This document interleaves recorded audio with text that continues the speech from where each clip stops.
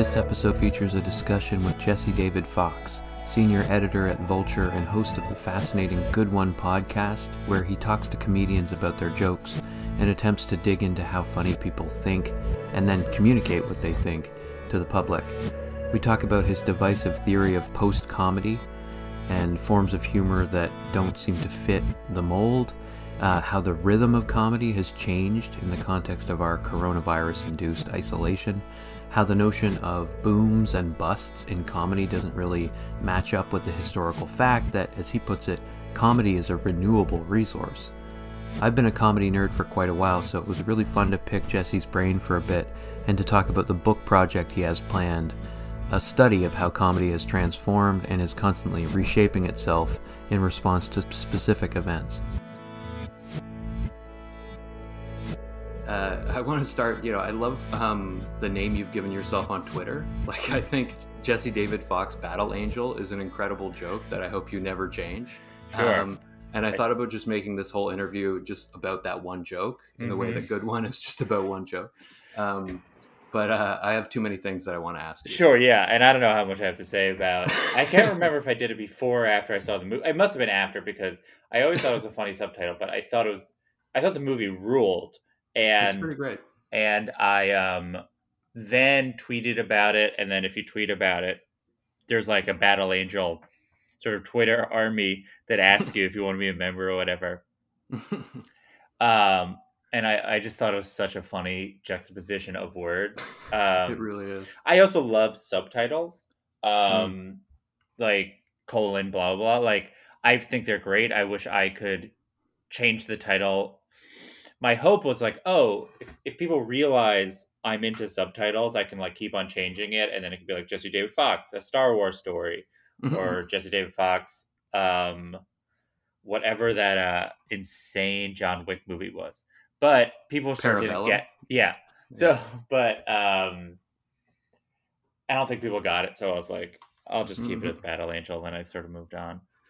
I wonder to what extent, like the first question I want to ask you is about your kind of academic background. And I wonder, there's this weird habit in academic literature of using the colon as this like ritual thing. Like, you always just have to do this kind of pre and post colon structure to your titles. Yeah. And it is kind of inherently hilarious. Like, there's always the kind of fun title before the colon, and then like just what the paper is about afterward. So I think that's maybe, worthy of parody in and of itself. Yeah, well, it's just such a serious thing to do, to feel like I titled it, but I need to explain. It just sort of, it's an unnecessary thing if you've done the job you wanted to do in the first part, but like, it's also a thing you're doing because you feel like there's people who aren't going to get it, and you want to like put on airs or like try to reach people who are going to be confused, right? If you just name that movie Alita, right, the people who are like, oh, I don't know what that is, forget it. It's like, oh, Battle Angel, that's words. I mean, like, and so I think it's a bit of that, or it's the like, you see it so much in book titles. It'd be like The Divide, and it's like colon. It's like how the right wing in America turned into a something something something, and how the left wing turned into a something something something else. And you're like, what? That's not a title of a book. You just a full paragraph. You're essentially just being like someone who's walking around a bookstore. They'll be able to be like, got it. That's what this book is. That's what's going on. Yeah. For sure. So, one of the things you've noted on your podcast, Good One, which I'm a huge fan of, is that it's actually very weird to be interviewed. So I thought I'd start by saying that I just totally agree. Like, doing this podcast has definitely been a learning experience, in the sense that you have to really think around the awkwardness of the interview format and figure out ways to make it seem natural. And you have this background in psychology. And I wonder to what extent you think your academic training is part of the reason maybe that you try to capture that experience of hearing funny people think. Is it, have you left that in your kind of background, as it were? Yeah.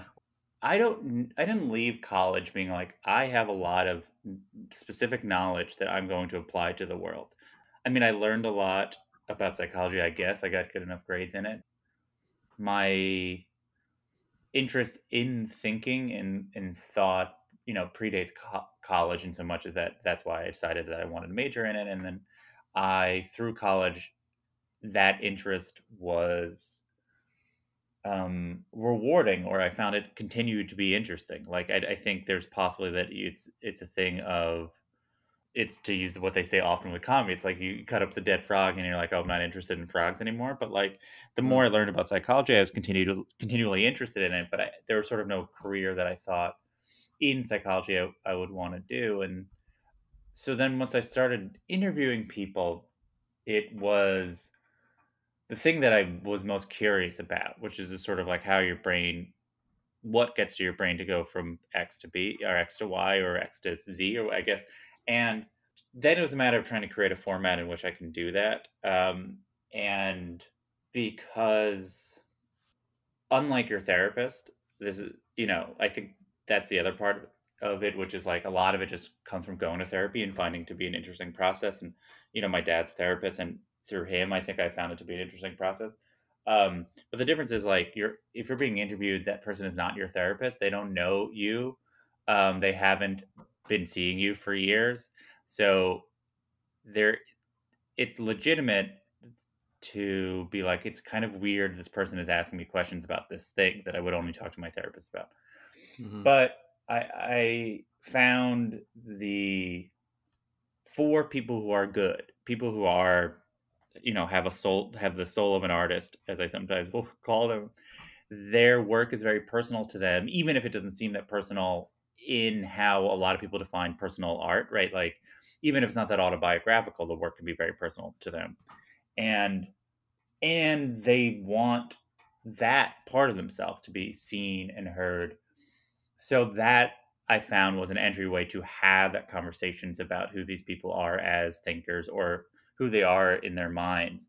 That was sort of the difficulty. I mean, like, so I don't know if I was trained, because I wasn't really trained to do anything in college. It was more just learning about it. If I got a master's or whatever, I probably would have some sort of analytic training. It's more just sort of like I've had a lifelong interest in the way in which people think. Right. Um, I have a lot of questions about the kind of trajectory of the show. Like you've talked about this a bit. Hmm. The fact that at first it felt like there was a little bit of resistance. The comedians didn't want to seem self-serious. They Yeah, they would often just kind of deflect, um, and that's no longer really the case. And you've kind of suggested that this is partly about just like building trust and building a kind of almost like equity, as it were, like a hmm, reputation for like asking thoughtful questions and so on. But I wonder also to what extent you feel like in excess of that, like personal trust that you've developed, there has also been a cultural shift in maybe public attitudes toward comedy. yeah, Like the tone of comedy has certainly become more serious, like especially with the rise of feminist comics, I would yeah, say, like, Hannah Gatsby, Jenny Slate. Is it the case because like analysis of comedy is known to be like a very fraught thing. The hmm, philosopher Simon Critchley starts his book on humor by talking about how analyzing a joke just kills it, and you've yes, even acknowledged that explaining a joke fails to really capture the magic of a person. So it's like this interesting kind of balancing act where you seem, sometimes you say you're nervous that comedians will just straight up disagree with your analysis or be yeah. like outraged that you're digging so deeply. Do you feel like there are guests who are more resistant to analysis? Do you try and match the tone or level of analysis in your questions to the comedians that you're talking to? Or is everyone who appears on your show there really because they are open to analysis? Sure. What was the name of that philosopher you said? Simon Critchley? Great. There's a lot of stuff there. I will say that the first part of the idea, which is, has there been a cultural shift in attitudes about doing this, analyzing comedy broadly? Um, I wanted to write down that person's name because, like, I'm currently like working on a book proposal, and that's like a large portion of it is this sort Mm, of like shift. And I think it's, I think I don't. There's a variety of reasons why, but it definitely was a bigger shift over the last 5 years. As I've been writing about comedy in different capacities for, let's say, 8 or 9 years, or maybe 10 years. I can't remember, but 5 years I've really been diving into jokes like this, um, and the amount of people who push back about it or much fewer than the people who are fine with it. So yeah, there's been cultural attitudes that have shifted, and I don't think necessarily it's hard because it's like I don't think like Hannah Gatsby like changed it, or as much as like Hannah Gatsby was able to exist because society was ready for a person to do that, and there were comedy that there's comedies of different capacities that sort of did similar things, like I think of like what Louis the TV show did was like a really big thing of, but also I think honestly, I mean, it's like it's hard, frustrating to give Louis so much credit, but like Louis just sort of became the first comedian people were allowed to write about in magazines and newspapers, that and saying like how smart and interesting and whatever he is, and I think that sort of like paved the way to do that for a lot of different comedians. And because that happening, you have comedians of a younger generation seeing that at a fairly young age, and C, being taken serious, B, somewhat normalized. I also think sort of comedians under, let's say, the age of, I want to say 45. Let's say the under age of 45, because I think like Dave Chappelle's like 46, but under the age of 45, they came up at a time where a lot of the comedy they were consuming was like post the comedy club boom. So like they grew up watching Comedy Central. They grew up wanting to be a comedian. It just sort of was. And then, they're exposed to Jon Stewart. So like the idea that like this thing that they've dedicated their life to can be talked about is makes much more sense to them, because it's much more like a career pursuit, like people who go into whatever career, opposed to like something you fall into. There are people who are fans, and it's undeniable. People, like I interviewed Jerry Seinfeld, whatever, it was like 5 years ago, and he was sort of resistant to the idea of analyzing jokes. And now he's releasing a book that's just all of his jokes written out like they're poems. Like he clearly understands that something has changed. And so the other part of your question, which was, how do I adjust the fact of people's willingness to be analyzed or not analyzed? I mean, I will say by preparing, most of my preparation is listening to podcasts of the other person. I sometimes read interviews as well if there's information that I need. But very often I can just skim those. They're not really that necessary. You don't really get a sense of a person from a short written interview. With audio interviews, you're able to get a sense of what they're like when they are interviewed, and how open they are or how closed off they are, right? So it's like, Jenny Slate. Like when I was going to the Jenny Slate interview, I was like, this is going to be a challenge, because in every interview she ever does, no matter the quality of the interview, she is just so open as like a career goal, as an artistic drive. Openness is like the most important thing to her. Vulnerability to an extreme is like her life's goal. So like for me, I'm like, well, how do I do this in any way that seems that will be different for her, or interesting, or just sort of capture a different part of her?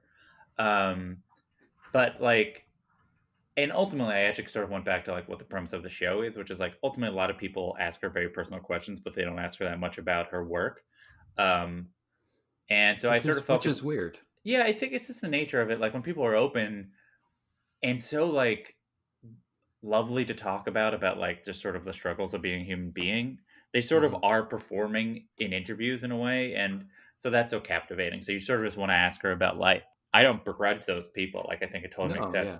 But her appearance on the New Yorker podcast, she talks about fashion, and it's riveting. Yeah. I mean, she's just so good at it. And there are certain people who become famous that I think of them as stand-ups, and I want to either share that part of them to the world, that like, hey, this person is a stand-up comedian, they gave a lot of time to this, and share that with them, because I think Jenny maybe doesn't feel as respected as other stand-ups, and I think it's partly because she approaches it the way she does, and so I just wanted to have a conversation about that. But there's other comedians and comedians some are very controlling as people, or they have certain control issues, and they're not willing to be vulnerable, and you sort of account for that, and you try to ask questions in a way. And this is where the writing part of it comes in, trying to ask questions where your like emotional intelligence is like turned the most on, and being like, I want him to talk about this or her to talk about this, but I know if I put these are going to be words that are triggering in ways that they'll make it seem like I'm trying to get them or something. So I wanted to make sure I can pull it off in a way where it's clear that I'm on their side, that I'm working for them essentially. Mhm. And it's a bit of a dance, but it's a thing that I'm very cognizant of for every single person. I'm like, how do they like to talk about themselves? How do they treat other people? And some people are harder than others. Some people are just sort of like prone to steamrolling, and there's almost nothing you can do. Um, and the other thing is some older people are not used to this idea, right? Like when I talked to Gilbert Gottfried, he's like not prone to like analyzing himself this way, and he's so closed off. But then I was like, okay, well then I'm just gonna have fun and try to capture certain things. I'm gonna talk and have him respond to it. I'm going to put things to him, and I'm gonna capture what he's like by displaying it, opposed to having him say it. Hmm. And yet, like the joke that you're analyzing is seen as the aristocrats joke is seen as emblematic of boundary pushing comedy. So it's interesting that he'd be resistant to talking about it. You also mentioned that it's kind of frustrating at the beginning of your answer. You mentioned it's frustrating to credit Louis C.K. For obvious reasons. But the thing that if we feel compelled to acknowledge is the fact that C.K. put more difficult subject matter on the table in a way when it came to comedy. But he did it, I think, in retrospect, in such an aggressive way Mhm. that there's been, even before he was canceled, there was a kind of backlash brewing, I think. And Hannah Gatsby and Nanette kind of captured it perfectly. I think when she's talking about, white male rage and comedy, she's pretty explicitly talking about CK, maybe also Bill Burr and others. But I yeah. think if I had to guess, I think she's talking about Jim Jeffries. Oh, Um, really? Interesting. because I honestly can't remember if she said that to me. Hmm. I prepared so much, and she's a very interesting interview. But she was saying that she went to a show. She went to see Jim Jeffries, and he was Oh, okay. talking about either sort of something about lesbians or something about rape. I can't remember. And Hannah found herself laughing, and then she realized there is something powerful that you can do with when you're in a crowd with laughing that is actually very toxic. Hmm. And there's a certain sort of comedian who um, ignores that power and thinks that, hey, if they're laughing, it's okay. Right. There's other comedians she's talking about, I'm sure, but like he's probably the most famous example. I don't know about her relationship to Bill Burr, like because she's not American. I don't know how aware she would be of him. And then Louis, by the time we saw it, Louis was a bigger deal because Louis had already had the news come out. Hmm. But you were in the middle of a question. Sorry. Oh no, it's all good. I think what I'm kind of after again is the kind of it seems like we're at a turning point, right? Like um, comedy franchises as big as The Simpsons are being taken to task for their reproduction of stereotypes in ways that they never were, right? Like that was a show that changed comedy for people of my generation. It was Yeah. this countercultural antidote, and it was like untouchable. And yet, now fans are kind of forced to take a side on The Simpsons because of Hari Kondabolu's criticism of the show with the problem with that poo documentary. It just seems clear today that there's a sense that comedy matters politically, and that it can and should be a venue for like dealing with difficult stuff. You got Kurt Braunohler talking about police brutality, Aziz Ansari talking about animal cruelty, Killer Mike with his Netflix show Trigger Warning, literally telling kids there are no jobs in America and it's bad to follow your dreams, or Sure. Sacha Baron Cohen tricking Dick Cheney into signing a waterboarding kit. And so now, like, you're getting difficult subjects like racism, sexism, even sexual harassment. You're seeing them made bearable by comedy. And that, I just wonder if you think that we are at kind of a decisive turning point where that magic of comedy that we've always sort of perceived, the ability to Trojan horse difficult ideas through humor is being kind of realized. And who I suppose do you think best embodies that today? Sure.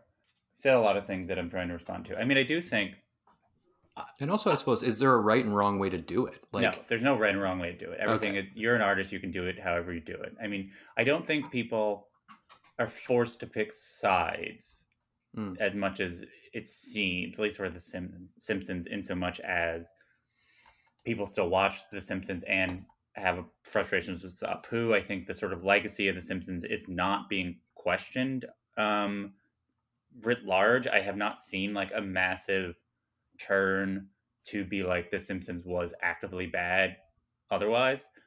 hmm And I also don't even think I even I think the Pooh thing was more complicated because it's like Hari loved the show. That thing is was hard for a lot of people growing up that writers room did not account for. I think that writers room to themselves was iteratively a step forward in many ways because of how much integrity they gave that character. However, comedy does not age like that. Just because you did something at the time that was like better than what came before it does not mean um, it's good for forever. That is what's interesting about comedy. Comedy reacts to the time it's in.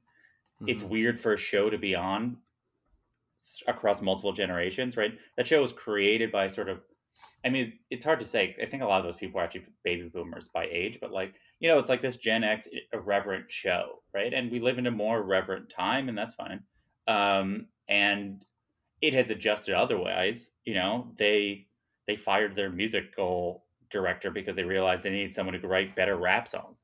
Um, so I mean, like that's allegedly it's complicated. I should not comment on that. It's like a court case, but anyway. So what you're talking about has existed in comedy for I don't know if I would say forever. I'm trying to think.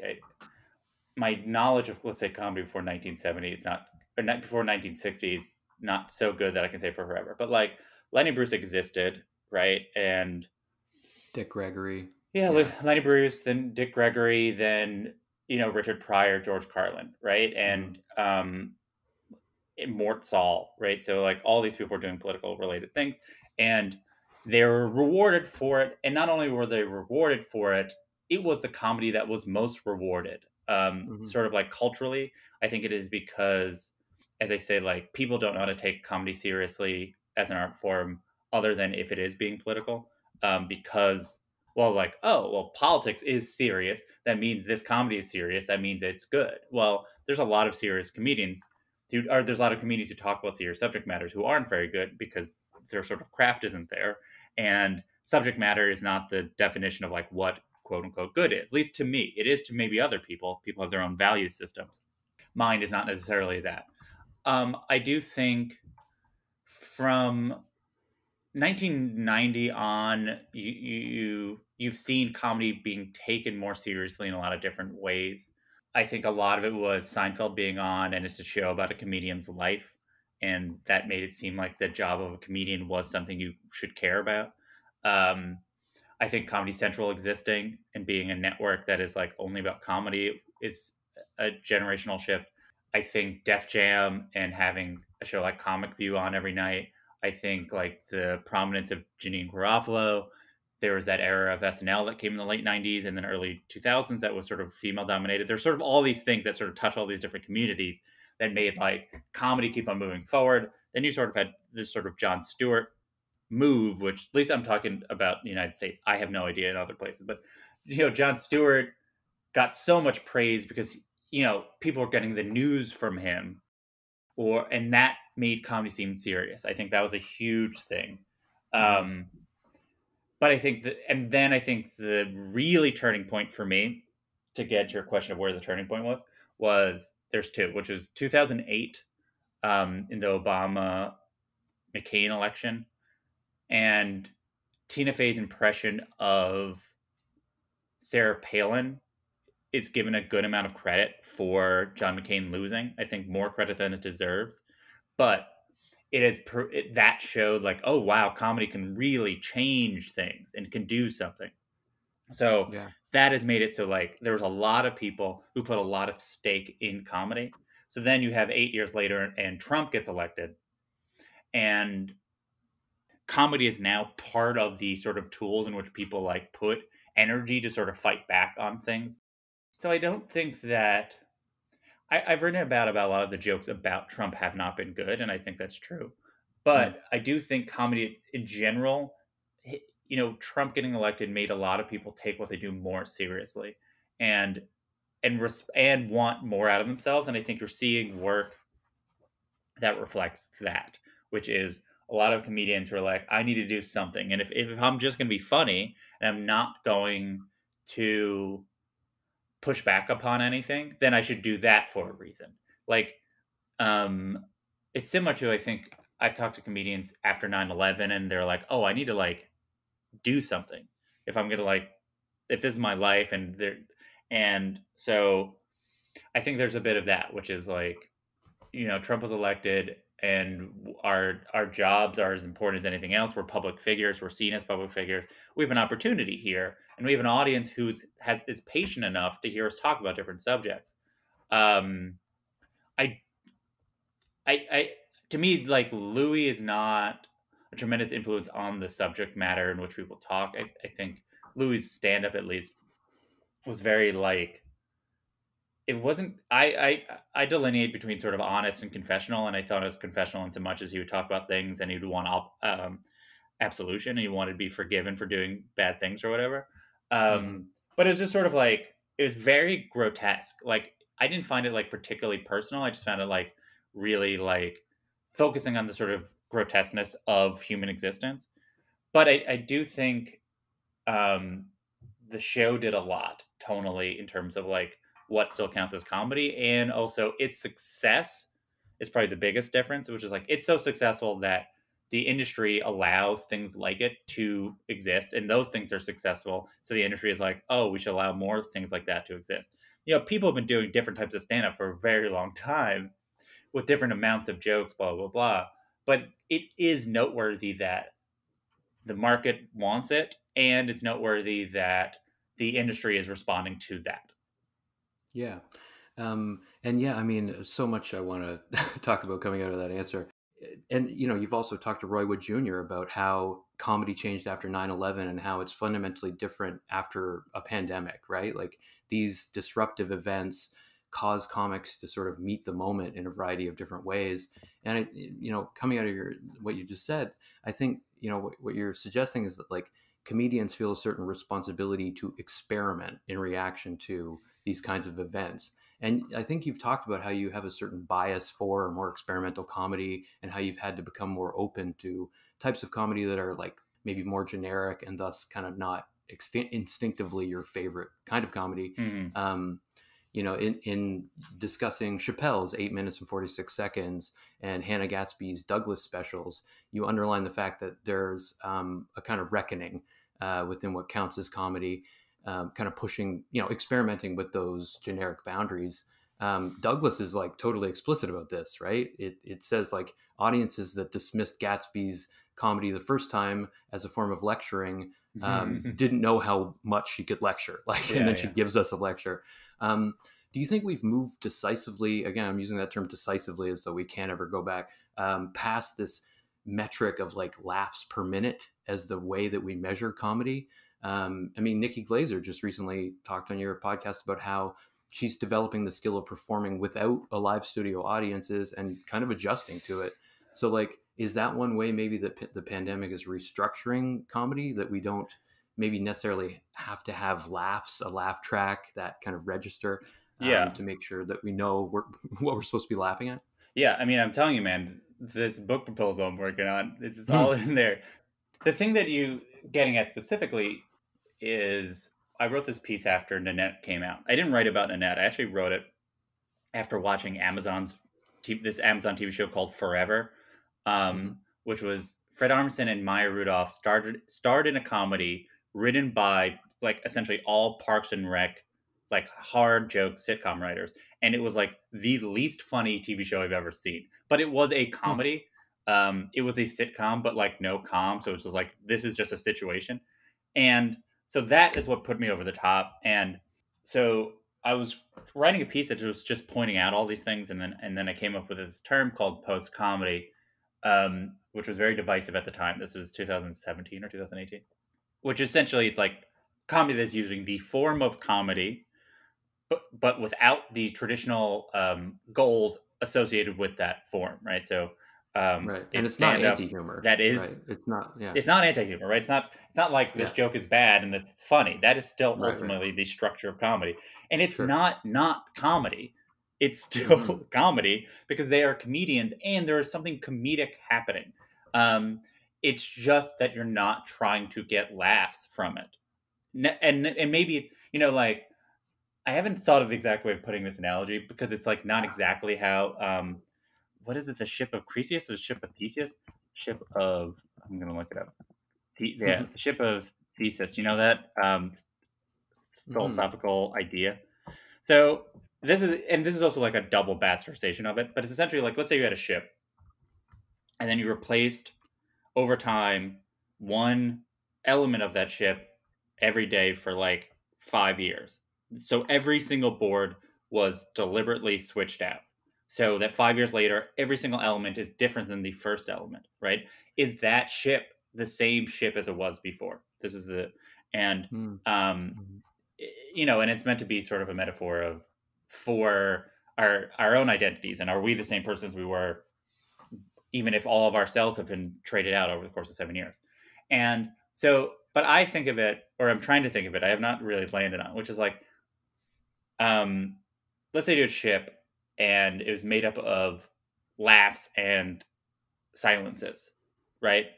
And if you remove all the laughs and it was all the silences, is it still comedy, right? Is it like if it's the same person doing the same thing, but instead of the parts where they're not where all the parts that are not laughter, that is the only parts. There's only the non-laughter parts. Hypothetically, that still counts because all comedy sets include things where people laugh and things where people don't laugh. No one is literally having a person come on stage and they laugh truly nonstop for 60 minutes. It's impossible. You don't go Hmm. hello, they start laughing, and then you do like dance. It just never ever has happened in the history of art and Hmm. comedy where someone came on stage and it's literally nonstop. Yeah, it's So like a rhythmic, iterative kind of thing, yes, right? if Yeah. it would you would burn the audience out. So let's say what's the opposite? So like what if it's all silences, which you can achieve. Um so but the thing that makes it still comedy, and Annette is a great example, which is though you're not laughing, let's say for the last 30 minutes, there's a fundamental irony about that show that is a comedic idea, which is I'm going to tell you I'm quitting stand up via stand up. I'm going to say right now, I'm not doing anymore. And you are going to keep on doing like that is a if you hear the idea, that is funny. People would make Hmm. fun of the show for that, Yeah, and it's I'm like, inherently subversive. that Yeah. is the idea. That is the comedic idea that it's pursuing. Now, are you laughing in the moment at that? You're not when she's telling you about these traumatic things. No, because You're you're in the crying. moment. Yeah, But for sure. you leave being like, that is a comedic paradox that she posed. I'm stuck with that. I'm thinking about how that was funny. That is a comedic act. You're just not laughing at it, right? So Hmm. that was what I wrote. It's called post comedy, and people really hated it. Hmm. Two groups of people hate it. There were these because the term is so catchy. A lot of like conservative, like really right wing lunatics jumped onto it and kind of changed what it meant. They obviously didn't read the piece, and it was much more about. Um, they felt post comedy meant like after comedy, in so much as like, well, now that all comedy is like woke speeches by Seth Meyers, comedy is over, right? And uh, uh, and and that's what the problem is that comedy is too woke and it's too issue oriented, which is very stupid, and I hate it. I hated when he was so stupid. Ben Shapiro did this big rant. I'm like, you were being so stupid for like the next 20 minutes talking about a thing incorrectly. And it's actually how it's used most often. People just sort of say it, but what Seth Meyers, which was Ben Shapiro's example, is so frustrating because Seth specifically is like not a fan of non-joke comedy, more so than a lot of sort of political comedians. He's like he came up with the term clapter, which is hmm. jokes where you clap instead of laugh. Like he's really against it. Yeah, Um, yeah. And the other Conan people, O'Brien used to make fun of that all the time too. yeah, I mean, the Yeah. other people who reacted negatively against it were a certain sort of comedian. Uh, Chris D'Elia and Joe Rogan were sort of the most famous, and to be fair, they're two very famous people. Um, and they tweeted things that were sort of they clearly didn't read it, but they sort of pushed back upon it on Mm. Twitter at the idea. And they obviously are two people that sort of represent a more traditional idea of what stand up should be, um, of like you go into the comedy club and you're making them laugh, blah blah blah. And um, I understood that, but the problem is if you don't read the piece, you think that I'm arguing that comedy should have less laughs, and fewer jokes, and clearly that's like not my thing. I have a podcast for jokes. I like jokes. I think jokes are a useful way of talking, and I think that jokes are a special thing. But Mm-hmm. Moshe Kasher and I talked about this, which is certain comedians are so insecure about the fact that what they do is even an art form at all, that they become really defensive against anyone who tries to do it a different way. And that's some comedians. I think there's a large portion of, for better for worse, like what you would call a club comedian. And it's not all club comedians. It's just sort of people who, for whatever reason, are that's who they connect with. Um, and but they still believe themselves to be artists, and that is, I think, a personal point of pain for those people, which is like they want to be taken seriously as an artist, but they're seen as this one thing. This one thing must be the way to do it, but they push back upon it. Mm-hmm. So, and then this sort of pandemic happened and forced people to sort of disconnect the relationship of between comedy and laughter, because so much comedy was being made without laughter, because it was over Zoom, or you sort of don't hear it in the same way. You're performing for a bunch of cars, and like what is happening, the rhythm is different, um, but you're still explaining comedic idea, and it has it never will go back in so much as people will always realize this is a thing that happened. Mm-hmm. Um, and I think a lot of people, I think stand-ups who become a little bit addicted to that reaction will realize, oh, I think what Nikki really tapped into is that, like, a lot of people start out because they want a certain reaction to their work and they need that reaction. What motivates comedians to keep on working is this, this need to be rewarded, this need to be heard, this need to be understood, and this need for approval. And that makes you keep on performing over and over again, which is what you need to do. It is really hard to do stand up. It's really hard to start in stand up. A bit of a you need something to drive you to keep on doing it. For a lot of people, it is a need for approval. It's not for everybody. It's just a lot of people. But as you keep on doing it and you become more successful, you maybe have the ability to afford to go into therapy, and you realize you can divorce your relationship from your work and the response to it. And then you become much more interested in the creation of work.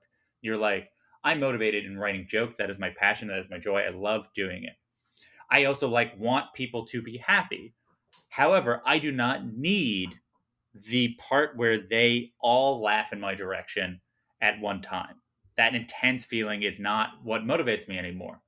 Hmm. So for a person like Nikki, she's like, I'm creating this radio show in which I get to be funny, which is the thing that I enjoy most. It also makes people's lives better by being comedic for them. That is enough. She does not need to hear them laughing to know that she's doing her job of being funny. And and and that is ultimately the difference. Like, we are now people are having much more holistic ideas of what comedy is and how it relates in this relationship to laughter, and and I think this time has really underlined that for people, and I think it's been really interesting for me as well, as a person who's always tried to analyze comedy divorced from what I laugh at. Hmm. Yeah, I mean, so much to unpack in that answer. I think, I wanted to pick up this idea of comedians needing approval, but then getting to a point where they can kind of reflect on that need for approval. I teach, and it's taken me a long time to get to that point where I can think in terms of, what my audience, a group of students, gets out of that exchange. And I just remember other teachers kind of being kind of grossed out by them talking about how they don't know what they would do if they didn't have like a weekly captive audience. I'm like, that's not really what teaching is about. You know what I Yeah. mean? That's pretty narcissistic, but that's obviously to some extent like part of why you do it. I mean, you do kind of need to have that degree of narcissism perhaps, but then get to a point where that narcissism has kind of buoyed you along to a place where you're just exercising your creative muscles maybe.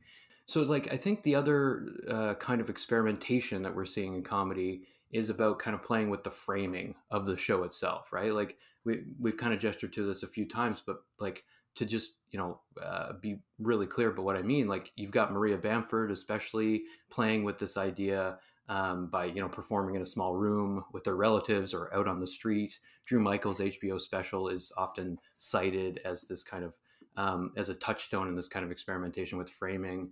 Gerard Carmichael really kind of tried to rethink how jokes are delivered in extreme close-up with no audience, that kind of stuff.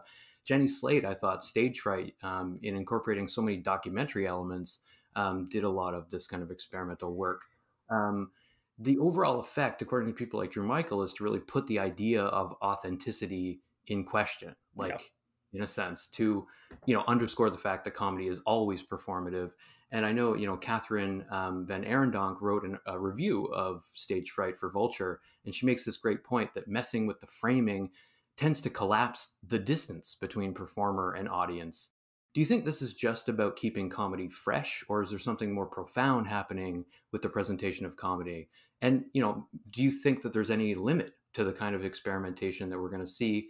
You have a kind of bias toward this experimentation, so I'm wondering whether you have a hunger for more of that kind of stuff, or if you maybe miss certain conventions that are now seen as maybe uncool or old fashioned with the rise of these more experimental Well, pieces. I will say I don't miss anything because there's still tons of that. Like, Right.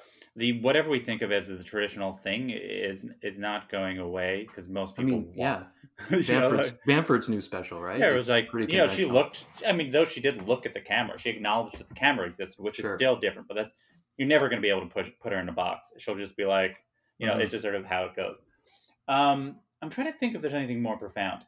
If I wish I had something at my disposal. It's like, oh, this is all about the new blah blah blah, and I had some word, and I'm trying to think if there is anything more profound about it. I mean, like, other than I think there's a couple things that I think it's a there was this sort of autobiography movement where sort of like honesty of a certain sort was being rewarded in stand up. Louis was sort of the one who was most identified with it, despite the fact that he was lying about a lot of things or withholding a lot of truth. But he was a sort of associated with a sort of idea of radical honesty, regardless of if he was doing it or not.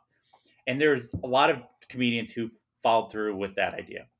And then partly because it's not just because Louis then was revealed to sort of be hiding on all these things that people started questioning the honesty because people were doing this beforehand, right? So it's like Bo Burnham's special, which was very much sort of going after truth in a different way, was very much pushing back against that. And I think there is a bit of pushing back against the previous generation's understanding of like what the form should be and like what honest is and so for a lot of comedians now that means acknowledging that this is fake. I think there's just so many examples. I mean, it's a little as Chelsea Peretti doing cutaways to people that aren't actually in the audience.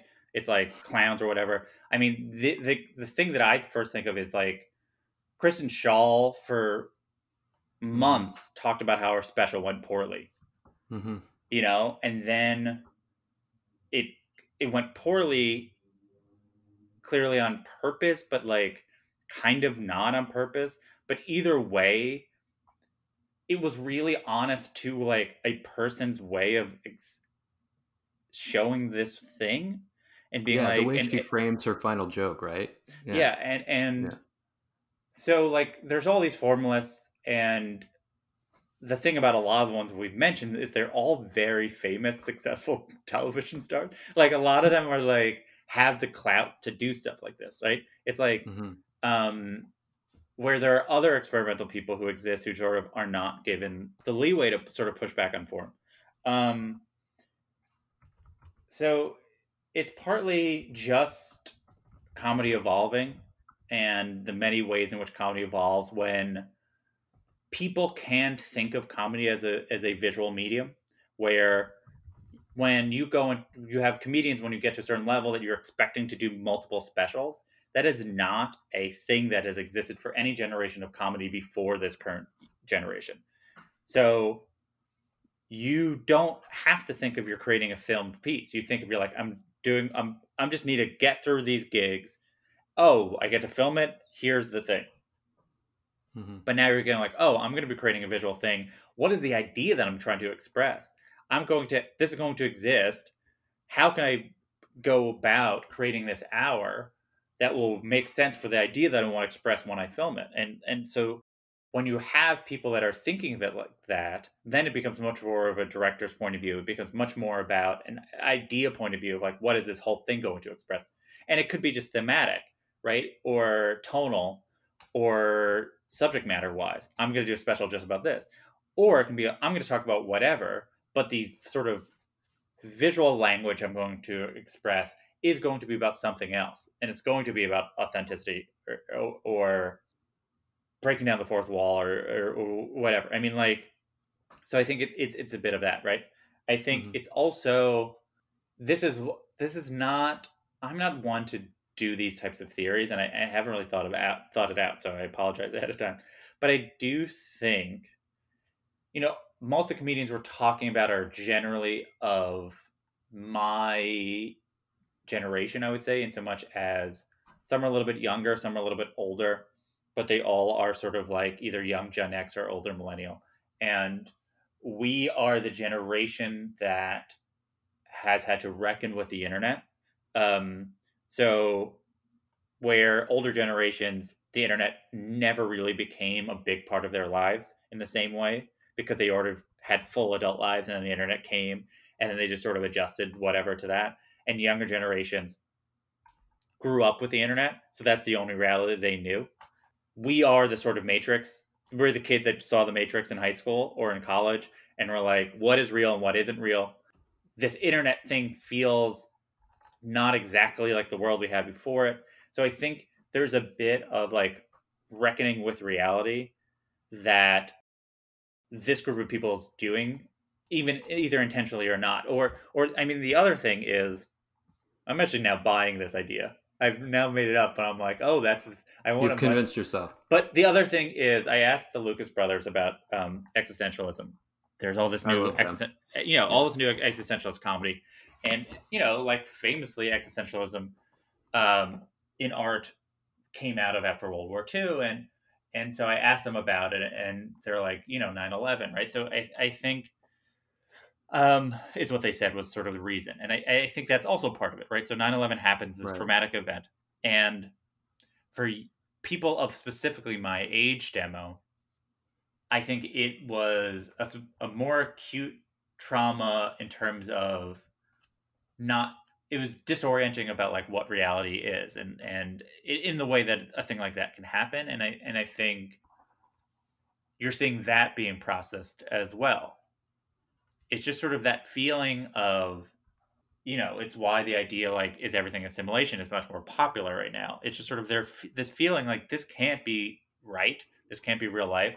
And I think older people are more cynical to it, being like, hey, this is life, it sucks, there's these bad things. And younger people have their own sort of cynicism, and that you'll see where they're like, this is just what it is, we've only known this. But I think that's what you're seeing. You're seeing a lot of people around the same era reckoning with a thing in a similar way, also being influenced by each other. A lot of these people are working together or are friends with each other or see what's possible. Also, like the thing that is preventing there from being more is always going to be interest. You know, the amount of people that get to approve stand-up specials and stand-up special budgets is pretty small. It's like, 5 people. Hmm. Like at least in the States. I have no sense of like other places, but like to do the type of specials we're talking about demands more money. It means you're hiring a director, and maybe the director is working longer.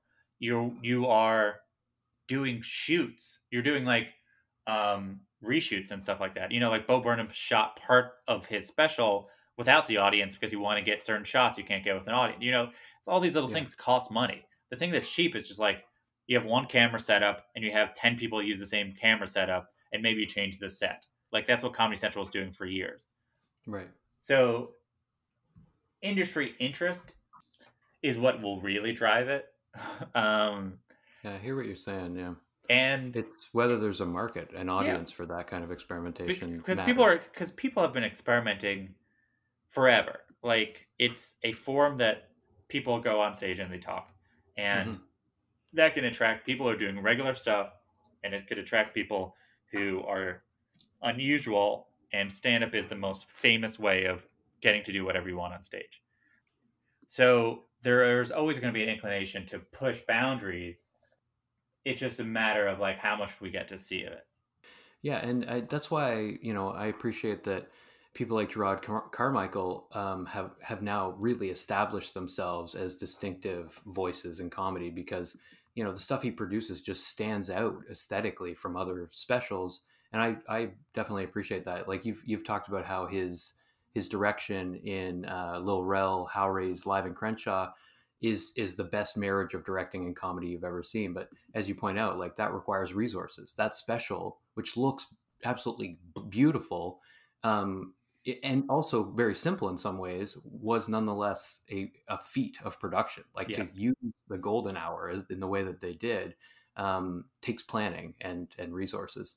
And actually, when I mentioned I was interviewing you to a few friends, they were blown away by the fact that you've been able to talk comedy with all these people, John Mulaney, Jerry Seinfeld. And like, I like Mulaney a lot, but I was most excited to see that you talked to Lil Rel Howery and the Lucas brothers and people that, are perhaps a little bit, I don't know about underground, but a little bit, offbeat to some extent. Hmm.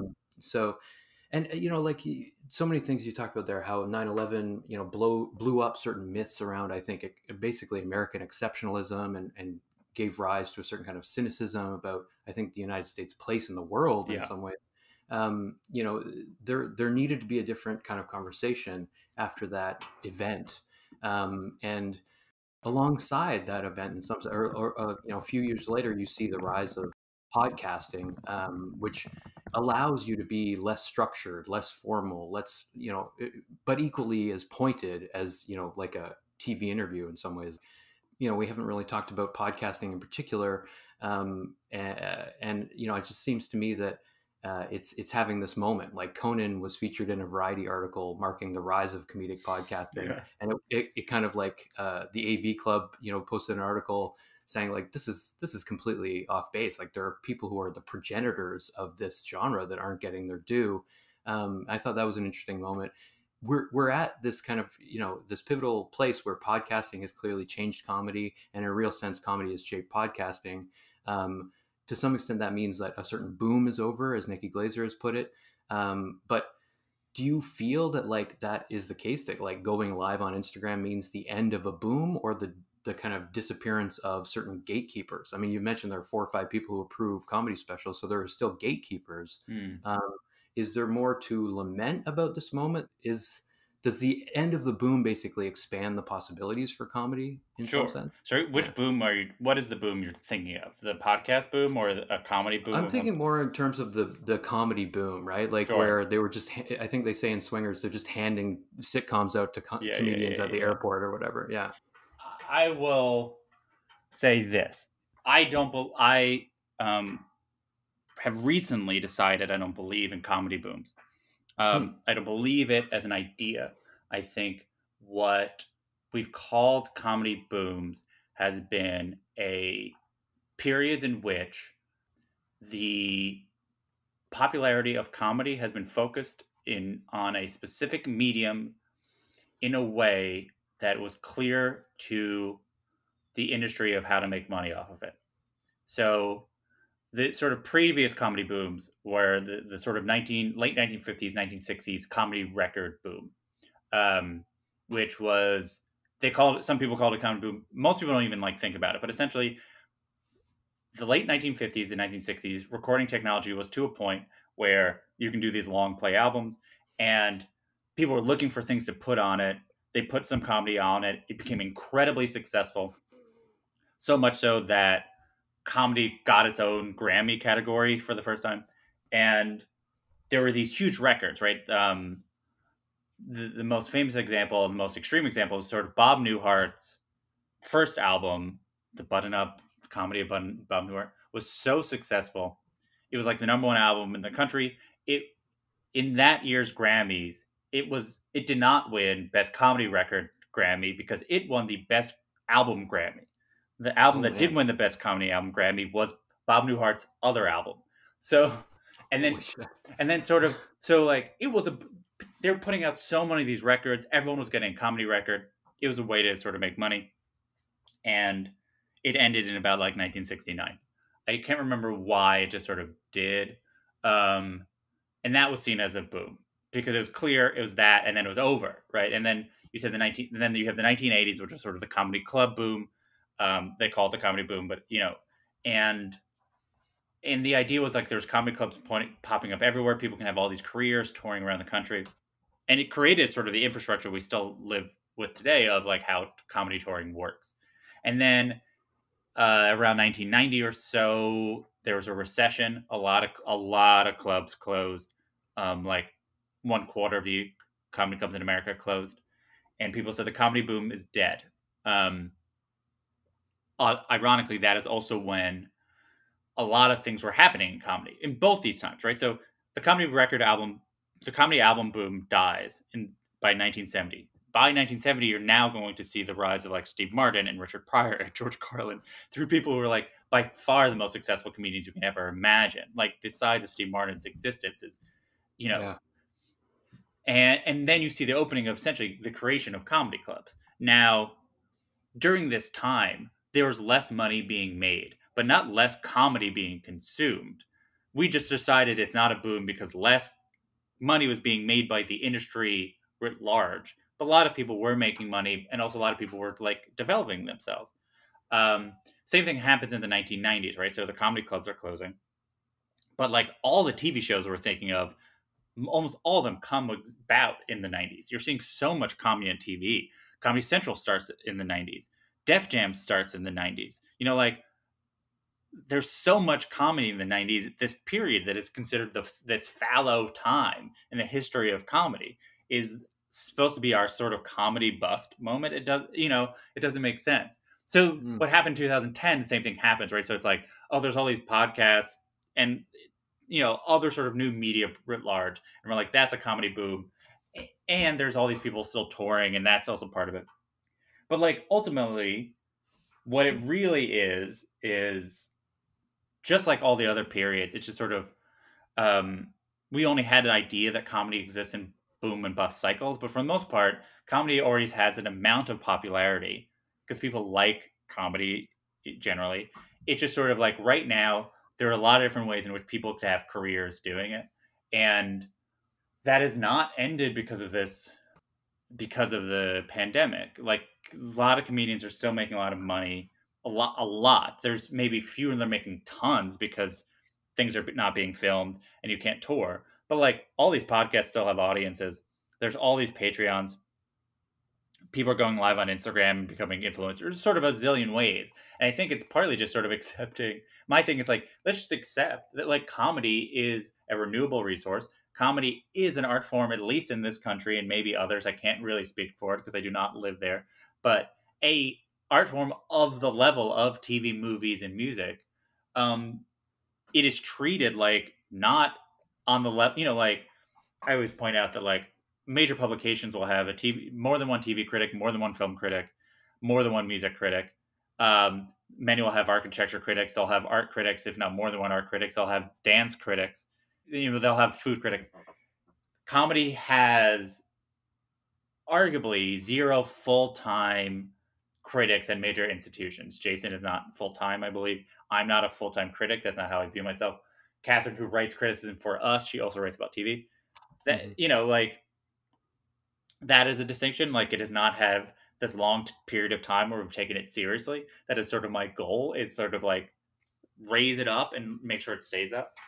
So, like, to answer your question, I don't think a boom is ending. I don't think podcasting is ending. I think, if anything, the industry is figuring out really how to monetize itself. I've had friends who were in the first wave of the comedy podcast industry who like did not know how they'd make money, and I think that's ending. I just think more attention is going to be paid to celebrities, which is always the case, but that doesn't mean anything's ending. I mean, like, the Doughboys, to use an example, is like a podcast that like gets no attention in mainstream media, but has hundreds of thousands of listeners and has a Patreon that has like, I think I saw like 8,000 subscribers or something like that. Mhm. Like, it's hard for me to be like, oh, there's a bust, or that Conan O'Brien is the only podcaster alive. I just think it's like, you know, comedians get jealous or grumpy that other people get the attention, but like that's always going to be the case. But like, I think we built this thing to last. I think like how comedy rebuilt itself from 1990 on is more sustainable than it's ever been. Yeah. I mean, the so-called long tail phenomenon, right? Like you've got maybe less of a monolithic concentration in the media, but that allows for more people to be involved. And I like, I realize I've taken enough of your time, and that's actually like a pretty great place to end.